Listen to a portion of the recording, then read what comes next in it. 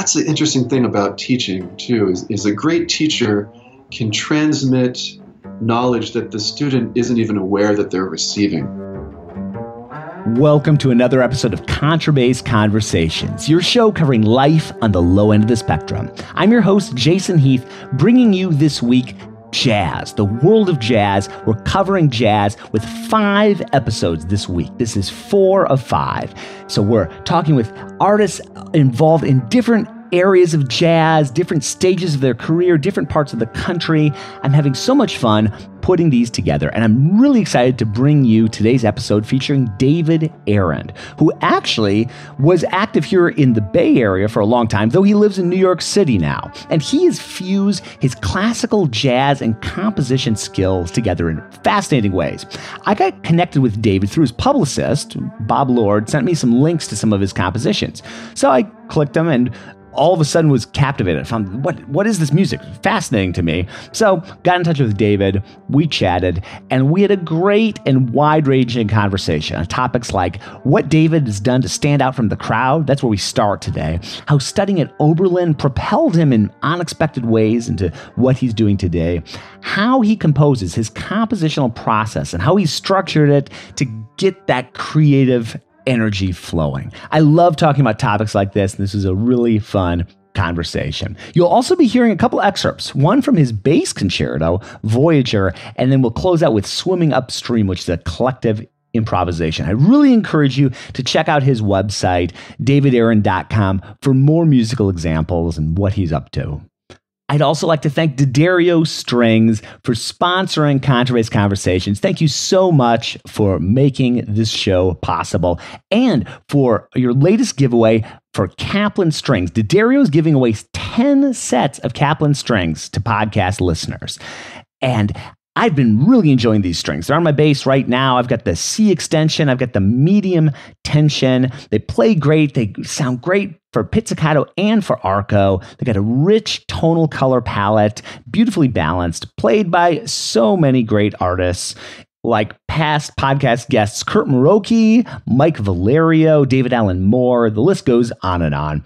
They're available in light, medium, heavy tension, solo tuning, designed, engineered, and crafted in New York in their New York facilities. I'd also like to thank the Bass Violin Shop, which offers the Southeast's largest inventory of laminate, hybrid, and carved double basses. And they do professional setups, repairs, and restorations at reasonable prices. They go beyond their customers' expectations with meticulously set up basses. That's so important, getting your bass set up right.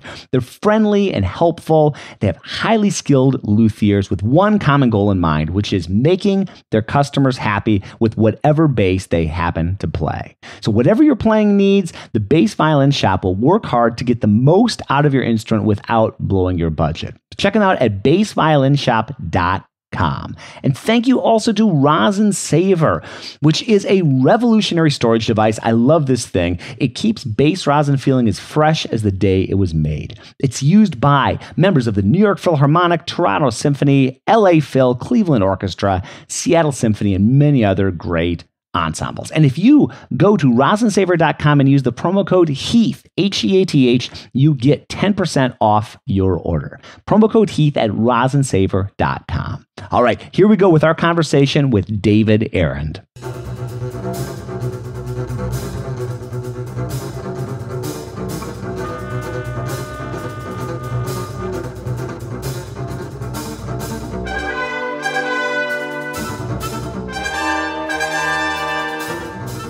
It might be kind of interesting just to dig into that concept of standing out from the crowd, because you know, talking about New York and the hundreds of basses or maybe thousands of basses that are there, this sort of like the qualified masses, right? Like what can people do, or what have you done that makes you stand out from the crowd? Sure. I mean, the short answer is you probably don't plan these things. You know, you sort of, you go through your life discovering your interests, nurturing your strengths, following leads, following hunches, trusting your instinct. And so you eventually have this set of decisions, and you look back and you say, oh my gosh, this has been my path. This has been my life story so far. And you can look back on that path and see these important stops along the way, or people that you met who radically altered your path and inspired you. One thing I've been looking at recently is looking at other artists, and not just musicians, but let's say painters, for example.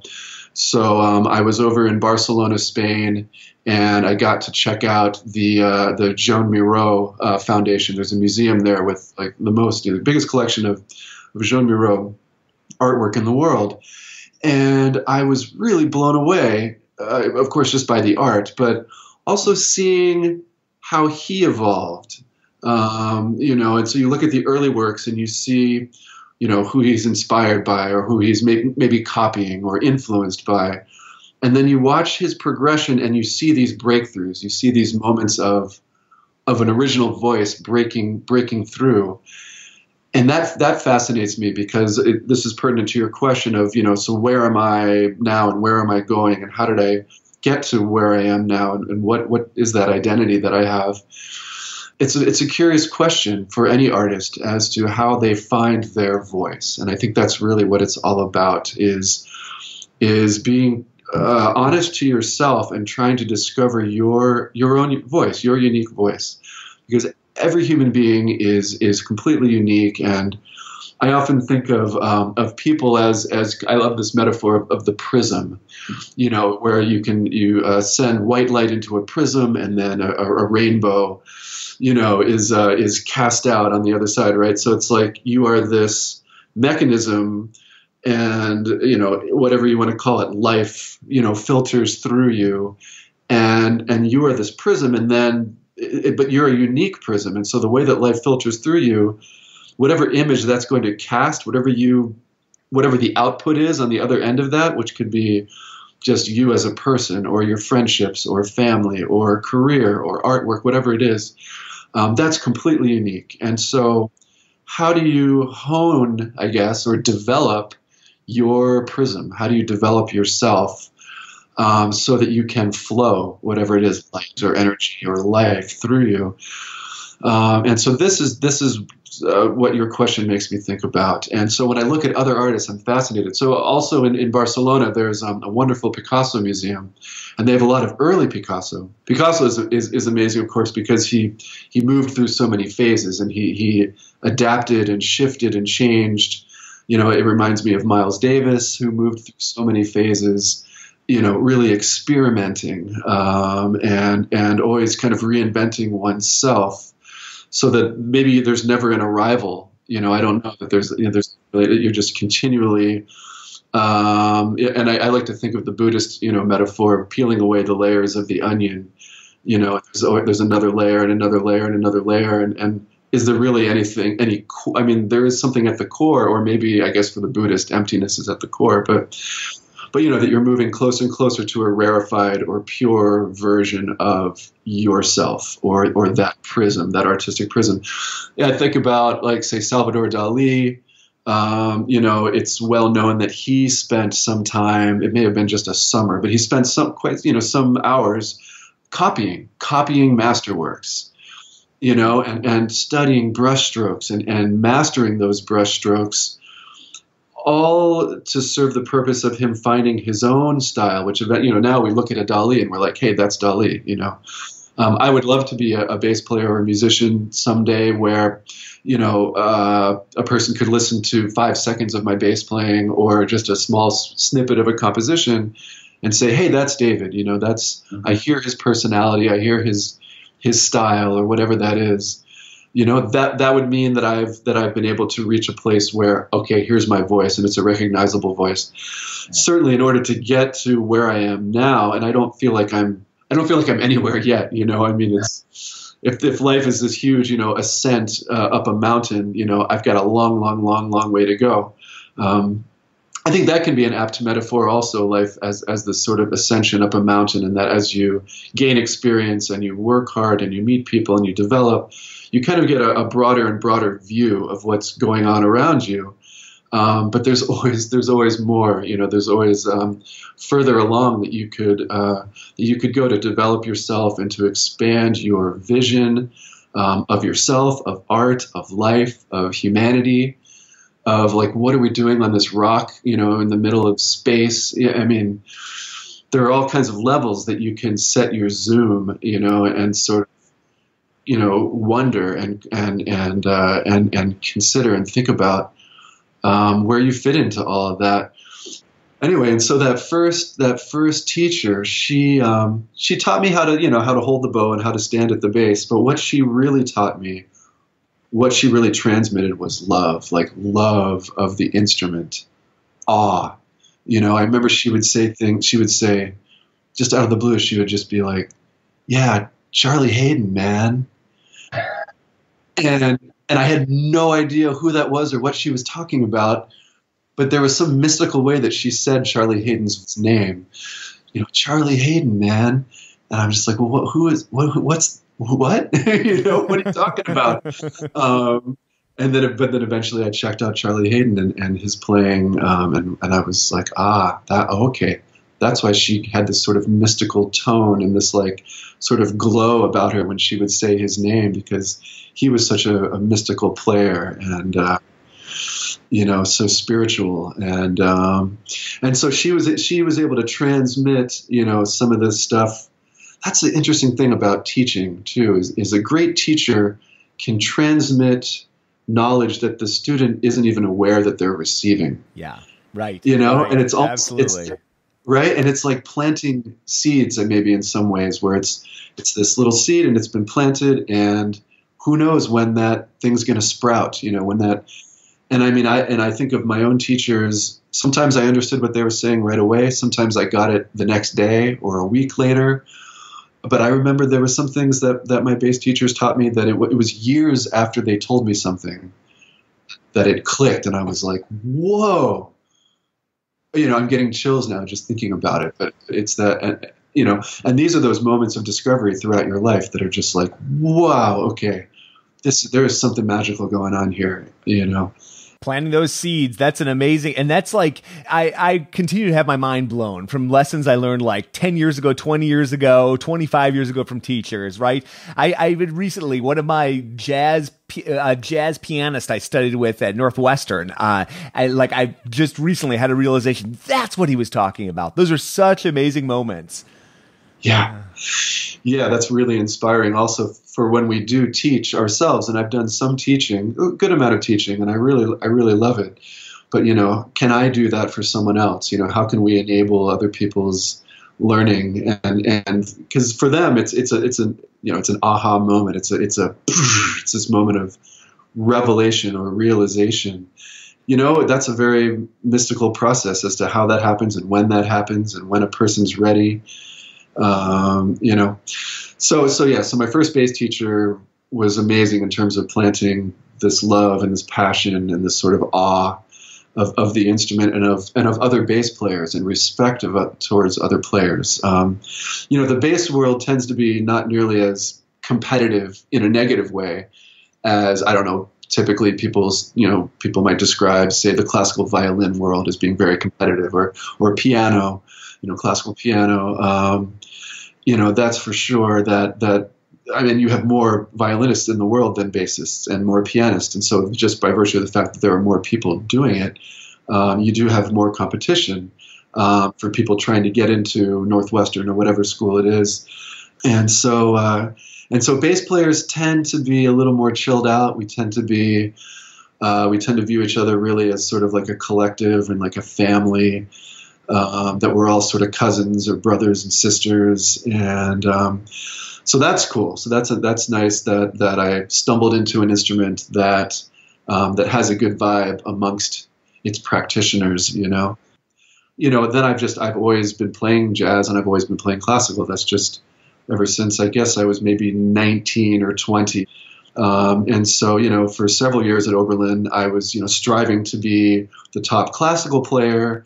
But also very much wanting to be, everybody's dream jazz bass player. And by that I mean I wanted to be the bass player that you wanted to work with. I wanted to be the bass player that a jazz composer wanted to have doing their tune, or that a sax player wanted backing them, in their band. How could I play that role? What does it mean to be a good jazz bass player, and how can I learn how to be that in service to the band or in service to the music? It reminds me of a comment that a violist in a string quartet once said. I overheard this string quartet rehearsing, and they were curious as to whether or not something they were doing was working. And the violist said, the question is it in service to the music? It's not about ego or what do I think. It's what is the music telling us? Because the music will reveal the truth. The truth will rise up. And I feel that that's so true also in my composing and in my bass playing, where when my composing is really flowing, it's not that I'm trying to compose or that it's like a willful thing, but it's that the music is showing me what is supposed to happen. And that's when it's at its most organic, is when the music shows you how the tune goes. It's not, and so when I'm composing, I feel like, okay, I had to get the ball rolling with thematic ideas or harmonic ideas or whatever. But once the ball is rolling, that thing's alive, and it shows you where it needs to go, and it shows you when something isn't working. You can feel whether the art is flowing or whether it's blocked. And sometimes you might purposely make art that has blocks in it. But in terms of realizing your goals, I let the music show me. And if I'm being too willful, it's not my best composing. And I will, in those moments, if I'm able to recognize it, I will stop and I will stand up and I'll go take a walk, or I'll go for a run, or just get away, and clear my mind, because I know in those moments my ego has taken over. And I don't know. It seems like there are a lot of egotistical people in the world who have been successful at one thing or another, but I don't know. So I don't know what to say about the ego, but I kind of like the Buddhist angle, which is that the ego is really not helpful, and that it confuses us. And so if I can get my ego out of the way as a player, as a member of an ensemble, whether it's a jazz combo or an orchestra or whatever, and if I can get my ego out of the way as a composer, then the art flows, because the thing is alive. And yeah. I love that. That's such a key point. That ego. I read a book recently by Ryan Holiday called "Ego is the Enemy," and Ryan Holiday's been very successful in the startup world and just like in business in general. And it was so interesting because it was all about how that just sabotages so many people, like to the end. And so I think about that a lot, and I'd love to know, and I love the idea of flow and flow in your composition and that sort of thing. And like, I have all these things in my own life that I do that sort of set me up, maybe for, like, you can't maybe make flow happen, but you can sort of set the scene, like, what do you do to set the scene for that? Like for your composition or your bass playing, do you have any like routines or ritual? You mentioned running, like is there anything that you do to like get yourself in that state or make that state likely to happen? Yeah. So my process, was sitting at a piano, big grand piano, man, and just hearing the physics, just feeling it. That's so inspiring to me. And so, and in that case, I have a pencil and staff paper, and I'm just kind of taking notes and, taking lots of notes. And I may write 2 whole pages of notes and use none of it. You never know, because some of that is just process. Some of it's, are you at an arrival point, or are you just kind of working through ideas in order to get to that arrival point? But again, it's important to write it down, because you never know where that thing is that you're going to really want to keep. And so then once I've got that sort of brainstorming session finished, or not finished, but once I've got the ball rolling, then I move over to my computer and I move over to my workstation, and I'm still using Logic. I'm using, you can buy these nice samples so that the strings really sound gorgeous, and clarinet really sounds wonderful. And then I put it in, and I find that I have other creative that happen when I'm at the computer versus when I'm at the piano. Maybe it's like different parts of the brain firing. And of course, the interface is different. Instead of having a pencil and paper and my hands on the keyboard, on the piano keyboard, now I've got the computer keyboard and my trackpad. What I'm looking at visually, so when I compose in Logic, I actually like to use like the MIDI notation. So I'm not looking at quarter notes and half notes. I'm not looking at sheet music notation yet. I really like the abstract aspect of MIDI notation, which I'm trying to describe it to a listener who isn't familiar with this. It's like, okay, if I play a note that lasts for 1 second, I could notate that with old, sheet music style, and I could indicate the tempo so that you know how long that note lasts. Or you can use this software where you can actually draw the note. And, how long is it? It's this long. And if I want to make the note a little shorter, I just go up there with my mouse and I click and drag and make it shorter. And of course, as you can imagine, your ability to edit is vast. You can slice and dice and duplicate and turn things upside down and back, whatever you want to do. If you've got a melody in the clarinet and you're like, well, wait, I'm not so sure about that. What does it sound like in the bassoon? It's just a snap. You just move it right over to the bassoon. Oh, wait, it's the wrong octave. Okay, bring it down an octave. That takes about half a second. So as you develop your workflow on the computer, you can really move quite quickly. And that's both as an orchestrator and as a composer. So I really love that part of the process. And then, okay, so let's say, and I usually almost finish the piece in that sort of MIDI notation. I might go back to the piano, by the way. So like if phase 1 is the piano and phase 2 is the computer, that doesn't necessarily mean that it's linear and that I still swirl around. So I'll go back to the piano and check stuff out and maybe, whoa, that's a mind-boggling voicing that I hadn't thought of. And the piano with those physical sound waves that are so, of course I'm hearing physical sound waves from my computer, but it's not quite the same thing as sitting at a piano. So it's going to tickle different parts of my brain, my inspiration, and then I'll go back to the computer and be like, okay, now this is working. So once let's say I've gotten pretty far through the computer phase, let's say, or that the piece is pretty much written.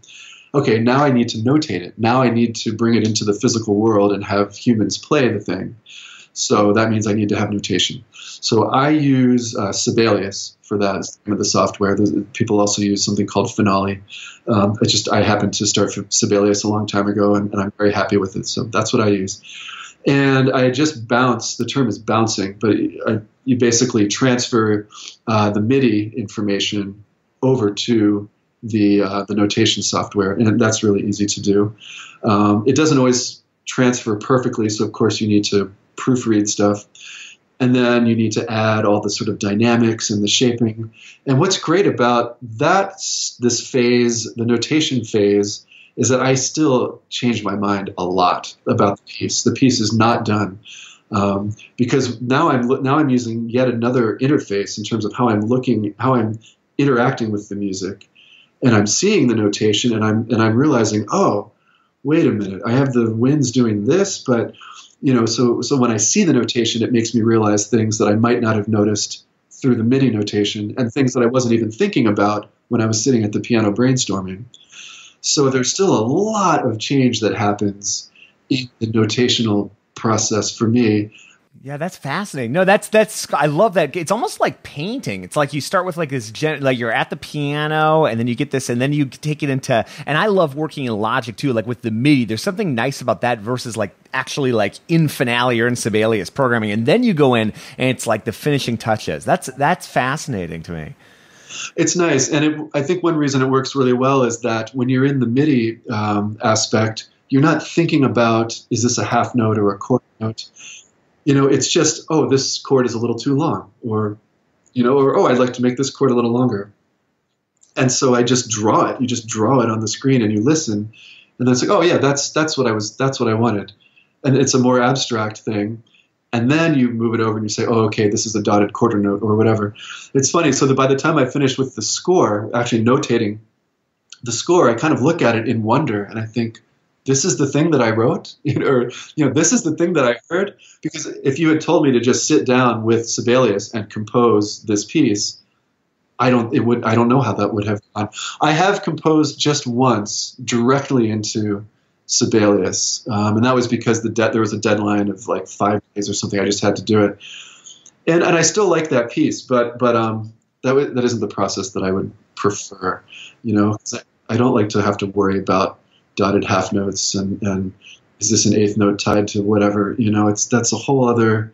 That's very mechanical. Yeah, it's like a different part of your brain, and I love how you kind of separate out those phases. It helps you with clarity. Yeah, I think. yeah.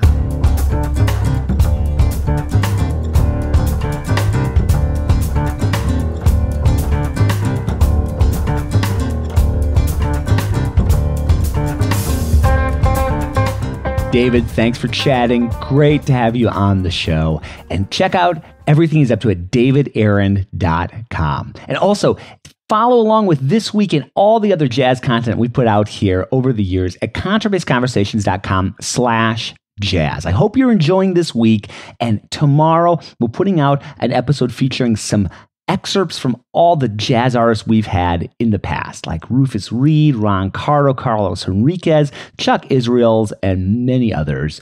I'm so glad to have you along with me for this journey into the world of jazz. And if you'd like to reach out and offer any suggestions for another thematic week, a guest idea, anything like that, I'd love to hear it.